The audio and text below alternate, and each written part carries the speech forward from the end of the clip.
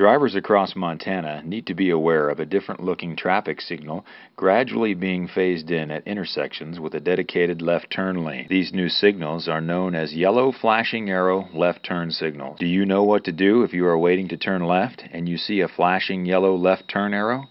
It's simple.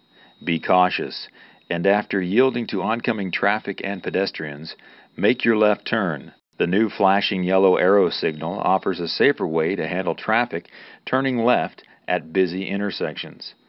The signals are being introduced nationwide and eventually will be required at all intersections where there is a separate left turn arrow signal. Here is what you need to do when you see the signal.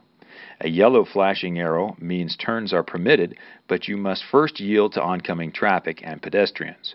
Remember, oncoming traffic has a green light. A solid green arrow means turn left. Ongoing traffic must stop.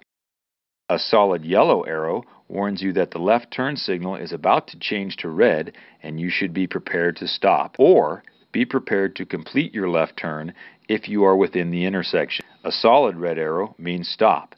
Drivers turning left must stop.